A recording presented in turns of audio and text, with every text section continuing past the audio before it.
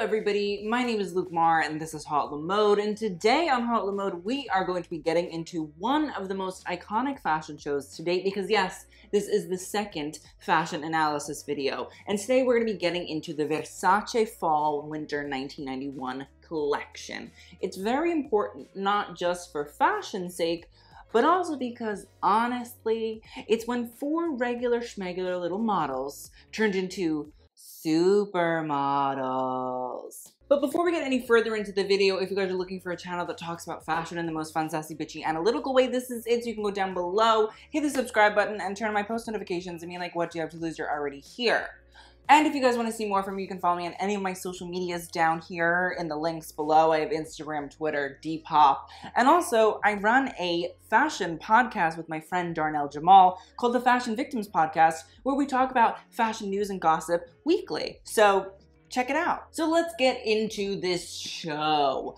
I'll be honest, I'm not a crazy Versace fan at all. Maybe you could tell that from my show reviews or my reviews of the Versace dresses that often show up on the red carpet. I think it's important that we recognize that I only lived through about 5 months of Gianni Versace's career before he was tragically murdered. And unfortunately, I'm not going to be talking about the whole murder situation because I am not Ryan Murphy. That's it. I've only known about the Donatella Versace era of the brand, which in reality does make it hard to be able to see the true genius Gianni was, and what the Versace brand actually stood for, because no offense to Donatella if you're watching, babe, you're not that great. But before I get too sentimental about Gianni, let's do a bit of catch up on him, just so we're all on the same page. Gianni Versace grew up in Reggio Calabria, Italy, with his father, mother, and 2 siblings, Santo and Donatella, if you were wondering. His mother, Franca, was a dressmaker, and Gianni grew up around her studio and eventually took on an apprenticeship there, where he worked alongside the other seamstresses. We love a man who can intern. He, like many other great designers of this time period, honed his skills in draping, cutting, sewing, and tailoring. His mother saw his talents as a designer and decided to foil her husband's plans of sending Gianni off to be a corporate drone, and instead send him to Italy's fashion capital, Milan. Gianni was a great networker and eventually landed himself 3 design gigs working for Italian knitwear brands looking for a new direction. So he and his brother Santo wrote up some very lucrative contracts for these multiple Italian clothing manufacturers and got to work selling his own designs under the labels. But eventually Gianni wanted to create his own brand, and Versace was born in 1978 under his own boutique, which may be a good place to start discussing this collection. In his book Signatures, Gianni describes the very first memory of fashion that he has as a black velvet dress, which could be the reason the first look from the collection is this black cocktail dress, which is shaped by a signature oversized gold buckled belt. The black tights, matched with the patent leather knee-high boots, are oozing with BDSM and fetishism, which Gianni had no problem showcasing and citing as inspiration. You'll realize that Gianni really does not give a singular fadoodle. As Versace was unabashedly always looking to modern culture for inspiration, I should also mention the first half of this collection is actually haute couture. Maybe in these black, sexed up styles, it's hard to tell, as first I genuinely thought it was ready to wear, but in reality, Gianni was recognized by the Chambre Syndicale de la Haute Couture as an official haute couturier. Good for him. Much to the chagrin of the French. Linda Evangelista continued to open the show with platinum blonde hair, which suited her beautifully and could have easily been a reference to Gianni's earliest muse, his younger sister Donatella. If you don't know, Linda is said to be the chameleon of the runway. She could pull off any look. Speaking of Donatella's highlights, she had been bleaching her hair platinum blonde from a very young age with the help of her older brother Gianni. Then came a belted t-shirt dress with similar stylings. On Claudia Schiffer, there was a deep plunging jumpsuit, which was signature Versace seduction. By this 1991 collection, Gianni Versace had been designing for over 10 years, starting with being a creative for other brands, as we already mentioned, but eventually starting his own label. So when planning out the next stages of the Versace brand, Gianni orchestrated this rich, over-the-top, and sex-fueled aesthetic that began to be easily associated with his work and the 1990s in general. It also fit in with a stereotype that was often placed on the Versace clan. Seeing as how Gianni, Santo, and Donatella were all from the south of Italy, they were often looked down upon by the Milanese who consider themselves far more sophisticated because of their northern Italian roots. So this déclassé aesthetic of deep plunging necklines and tight seductive bodysuits matched the Versace branding to a T, at least in the 1990s. Next came Cindy Crawford in another catsuit, this time with halter neckline and keyhole cutout, and then an off-the-shoulder black dress was on Stephanie Seymour. Notice that I'm talking a lot about the models. These are the supers of the world. So yeah, normally I don't ever talk about models, but here it's important. Then the collection got a whole lot more colorful, as was typical Versace style. Christy Turlington strutted out in an orange faille baby doll dress with pumped up hair and the same black boots. The dress was quite hot stay-at-home wife, which could have easily been a customer Gianni was trying to reach out to, because it said that every single season, Gianni was looking to a new woman to inspire his work. And of course, Naomi Campbell stormed the runway in a blue offshoot of Christy's dress with thick straps and a sharp and pointy neckline. Then a slew of wool looks in the same bright colors popped in with matching PVC boots. These looks are where the couture starts to really come to the forefront. These layered skirts with these short crop jackets fed both the conservative woman, but also the fashionista core customer of Versace. While many of the French were skeptical of an Italian doing couture, these bright, colorful styles are impeccable. Chef's kiss. And not a thread is out of place. And seeing as how this was the winding down of the 1980s power suit, Gianni was just giving it one last little hurrah. He was like, listen, I helped make it, I can help kill it. It's not the same for Casey Anthony. Both wool and faille today would hardly be called sexy, but the models who included mega famous names such as Christy Turlington and Naomi Campbell commanded attention and sex factor, and that's how you know they were good at their jobs. Here's the thing, in the late 1980s, models like Linda Evangelista and Cindy Crawford were being shot more and more for major print magazines like Vogue, which at that point was actually a big deal because normally runway models only walked runway and editorial models stayed in front of the camera lens. Nowadays, it's just a poppycock, a mishmash, a microwave leftovers of this experience, and very few models could actually command such attention on and off the runway. But those two, as well as Naomi Campbell and Christy Turlington, were starting to be labeled as supermodels. Gianni had seen that these girls commanded attention with their fierce sex appeal, but also their Amazonian womanness, and he realized that they could camouflage to embody any garment that they wore. Gianni was a lover of history ever since he was a little boy playing in the Roman ruins that surrounded his hometown, and he understood that fashion needed to be a reflection of culture. And these girls were becoming the faces of the 1990s, and Gianni knew he had to have Versace also be part of that cultural moment. The man was a brilliant genius. Then came the kimono style looks in bright colors mixed with black in wools. Cindy Crawford wore a muted cerulean wide-sleeved and belted kimono dress with black PVC boots, while the next two looks were reciprocals of each other in black and yellow kimono jackets. Today, we discussed the idea of cultural appropriation, and while this could have been deemed that, the pieces do reflect the Versace brand, but only seem to utilize the silhouette of a kimono, and not the fabric or traditional elements of a true kimono. Gianni also was one of the first people to mention that fashion should have accepted Japanese designers prior to the coming of Rei Kawakubo and Yohji Yamamoto, so he was always an ally. Gianni often pulled from many different historical reference points, but he never did so with malice. It was always appreciative, but wanting to reinvent the styles or artworks so that they felt modern for his customer. Then came 3 tailored coats with monochromatic pleated skirts in blue, pink, and yellow.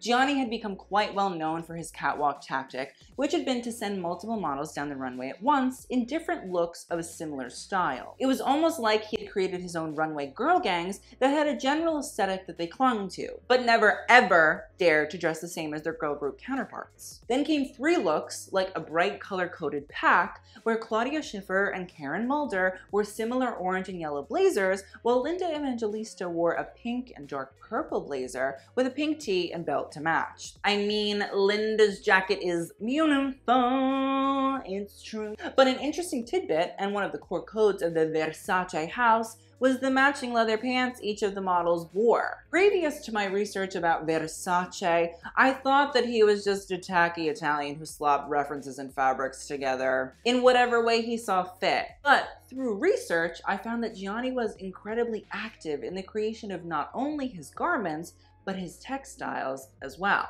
Italy went through a manufacturing renaissance after World War II, and Gianni took advantage of this and found the best textile mills and took them to task. He began to experiment with his own leathers, but after a newfound respect for the textile, after he sent a white blouse and leather pant set to Diana Vreeland, the editor of American Vogue from 1963 to 1971.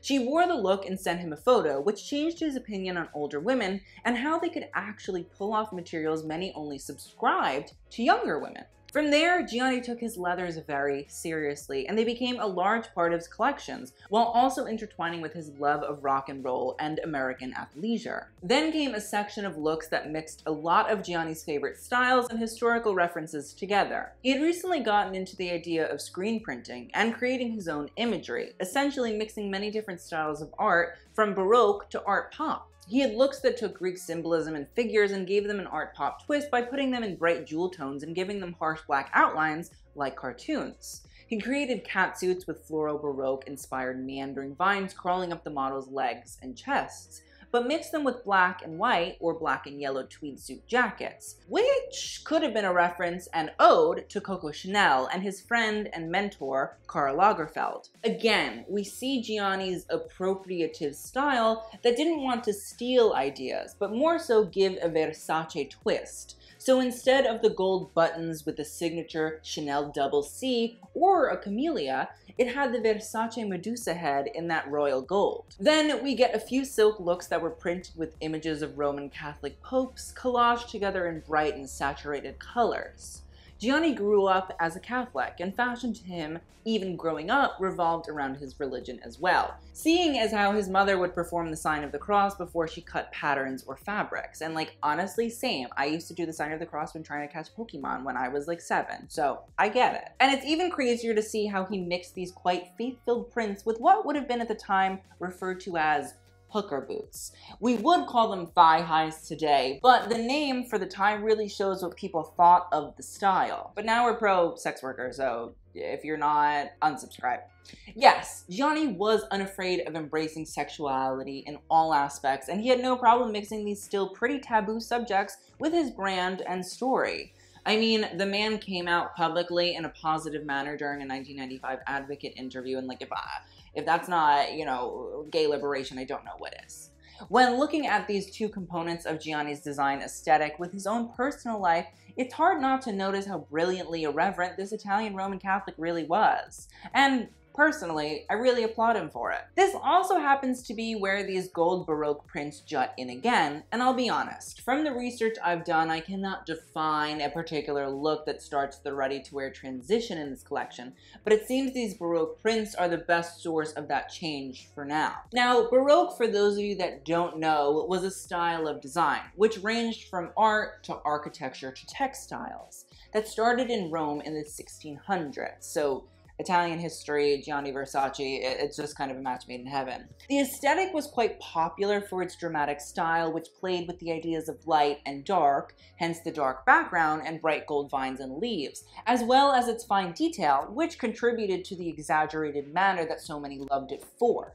In the book The Versace Legend, Patrizia Cuoco, Gianni's personal assistant, noted that unintentionally the print became iconic, and that Gianni didn't even realize that it would become a signature for the house. But the other thing is, he also put so much work into it that just one of those meandering vines has 16 different colors in it. That's how detailed the man was. And I mean, even today, if you think about it, what covers the Versace runways always? And then we got a clash of clans, as Versace introduced juxtaposition tartans and plaids that came in neat and petite skirt suits. They had velvet stockings that matched one of the many colors on their jackets and skirts, and while velvet had historically been a luxurious fabric, it holds a particularly special place in Italy, as the textile historically became a great export from cities like Genoa, Florence, and Milan. Versace's love of the Renaissance could have led him to a love of high-end velvets as well. While I haven't found much info on why Versace was drawn to these quite Scottish styles,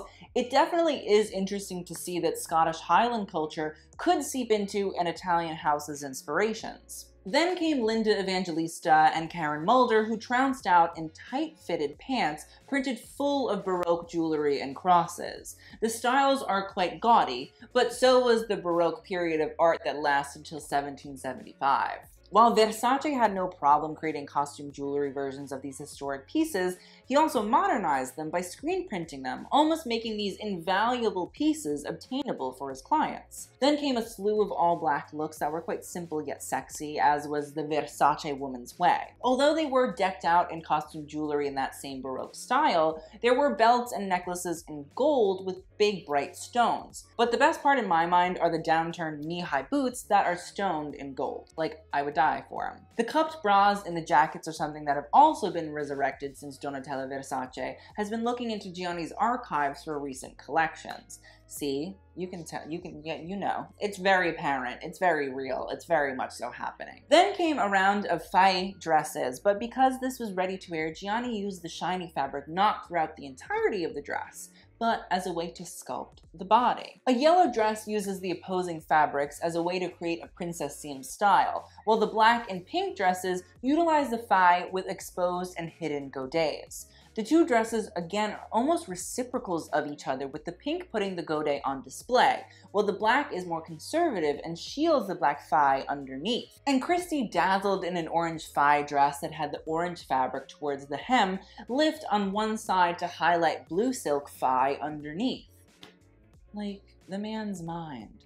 Versace color blocking was in full effect here. Then came a rainbow of models wearing monochromatic cardigans with pleated skirts and signature Versace strap tops. They also had matching leggings and shoes. Now, you may have seen multiple models walking together. And this was no accident, as I said earlier. By the time the early 1990s had rolled around, Gianni Versace had been in the business for some time. And during the 80s, when Gianni was in the infancy of his house, he'd become quite well known for sending those multiple models down the catwalk at the same time. Now, I've already said that, but while other designers might have also sent 2 to 3 models down the runway at once, which Gianni just did on the regular, not many big houses were sending 4 to 6 girls down the runway like a regular girl gang. Like, watch out, like they might have a baseball bat underneath one of those pleated skirts, you don't know. Then we started to see quite a bit of leather jackets being shown on the runway, which correlated to Gianni's upbringing and love of all things rock and roll. The leather jacket has an interesting history, and while resources are not sure on the exact origin,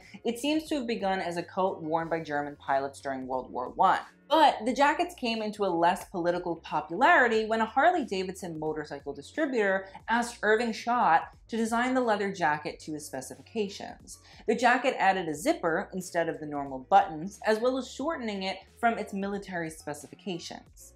After the Second World War, America had a youth culture shift that began to revolve around fast cars and rock and roll. And one James Dean actually catapulted the Schott leather jacket to fame due to his role in the movie The Wild Ones, where he sat on a motorcycle wearing the jacket. Towards the 1970s and 80s, the jacket began to pick up steam in the punk rock crowd and was a favorite of the Ramones, Blondie, Joan Jett, and the Sex Pistols. Gianni no doubt grew up seeing the coats everywhere, and it most likely was revered as the pinnacle of cool, as America's grasp on media was and still is quite powerful globally. Gianni sent a simple leather bomber jacket down the runway with some color block pleated skirts, just to show clients he could do simple. But from there, his leather jackets were drugged through rhinestones and crystals that created patterns on the jacket's sleeves and back. One jacket worn by supermodel Linda Evangelista even had a stone version of what looks like Duccio's Madonna and Child on the back of her jacket. Gianni loved Andy Warhol's work, and this irreverent imagery of the Virgin Mary and the baby Jesus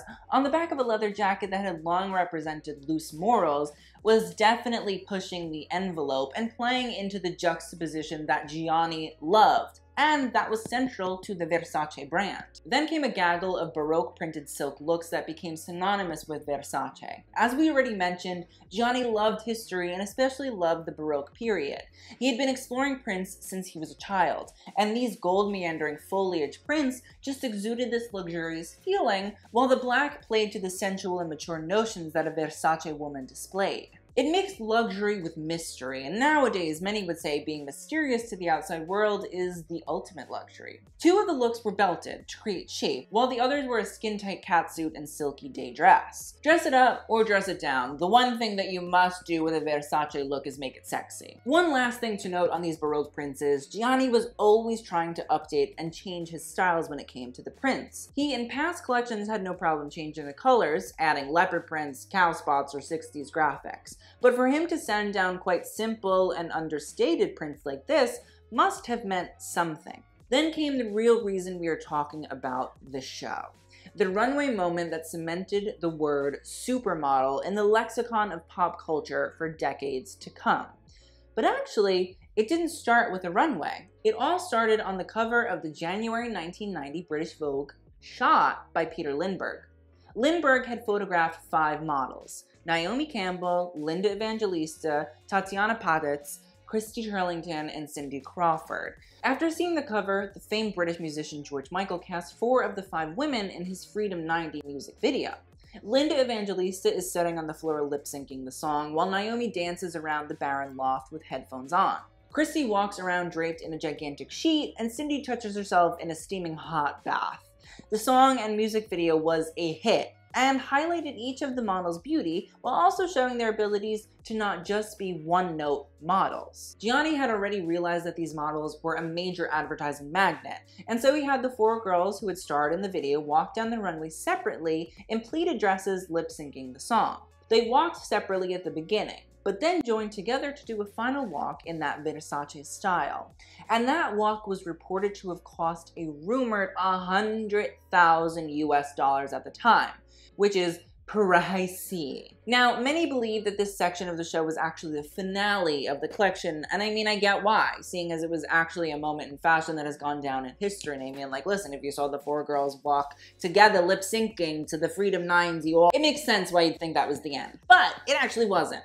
A whole batch of black sexy bodycon styles that were quintessential Versace came out right after. It started with a beautiful yet severe cowl neck cocktail dress. It's a quite modern take on a style that can feel very old and outdated easily, and it still holds up even 20 years later. Like, I would wear it. And then Marpessa Henning came out in a dress that was similar, but instead of a cowl neck, it had a draped neckline that showed the bright yellow lining of the dress. But the most interesting part of the dress was that the black dress actually had a blue mini skirt underneath, which made the black dress on top almost appear as if it was being peeled off by Marpessa's body. It almost feels like a metaphor for the way people dress. You can wear all black and adhere to societal values, but if you really want to show your true self, all you have to do is peel back that layer and let your colors shine, your freak flag fly, your I don't have any other phases, but, you know, be yourself. This is very weirdly positive for HauteLeMode, and I don't really know why. Then came 2 similar black gowns, one with a quite striking asymmetrical backless style, but the other had a sweetheart butt line.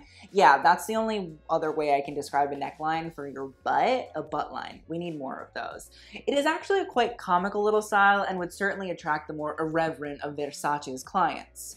Then Linda Evangelista came out in the stunning T-bar turtleneck gown with an orange faye bustier underneath.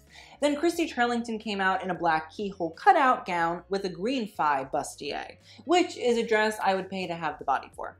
I would. I really truly would. Naomi donned a similar look, except her keyhole was filled to the brim with a crystallized bra. Then Marpessa Henning stole the show again in a black dress that has one of the sexiest slits on the planet, which seems to have been laced together with just 2 strings, and like, okay, I'm here for it. The dress is also two-toned in black, as the front looks like more of a matte fabric, while the back of the dress was in that gorgeous velvet. And again, reference back to early Gianni Versace. He loves a black velvet dress. It was one of the first things that he ever remembers about fashion. The last 6 looks of the collection are so major and are such defining looks for Versace. First, Cindy Crawford came out in an all-black motorcycle jacket and pleated skirt, only to rip it off to reveal a crystal bust. The bust had what looked like different vinyl records. Some said AM, maybe in reference to AM radio, or simply the word music scrawled in shiny crystals. Gurmit Kaur did the same thing in her black look, except her dress's bust was decorated with little dancers in red, green, and blue. Then Nadege de Bosporus came out in a black motorcycle jacket with Baroque crosses embellished on it, but her dress had Mary and her son Jesus memorialized in crystals. Gianni loved a Madonna moment. He really did. Then Yasmin Gowri did a reveal that gave us a pink, yellow, and green T-bar bust budding with flowers. Linda Evangelista's dress celebrated music, theater, and art in what is most definitely a crystal monstrosity, but Versace wanted it to be gaudy and irreverent, so like, who am I to judge? Between the guitar that creates the illusion of a strap, an image of the play Salome that is about the beheading of John the Baptist, and the insane color blocking, there is a lot to take in. But it's so obviously Versace was not only interested in the whimsical, but also the dark side of the world as well. And so the man had depth. Good for him. And finally, Christy Turlington closed the show out in a crystal bra and jacket adorned with faces in a Greek style that Versace had loved. It was the perfect way to end the show and modernize ancient history in a garment. Gianni took his bow with all the models walking him down the runway, but he held hands with Christy Turlington and Linda Evangelista as they both kissed him. For the first time exploring Gianni's work, it's amazing to see his bountiful inspirations and references, and how he has changed the way we see fashion as an art form. On top of that, his mind in terms of advertising by using the supers is evident here, as well as his ability to put on a moment that has gone down in both modeling and fashion history. In reality, my appreciation for Gianni Versace and the Versace brand has gone from 0 to 100 very, very fast. I would love to know what you guys thought of this collection down in the comments below, and Versace in general. I really learned a lot, and hopefully we can explore more Versace collections, because honestly, there are a lot that I actually want to talk about now. So thank you guys so much for watching. I will see you guys in the next video, and TTYL.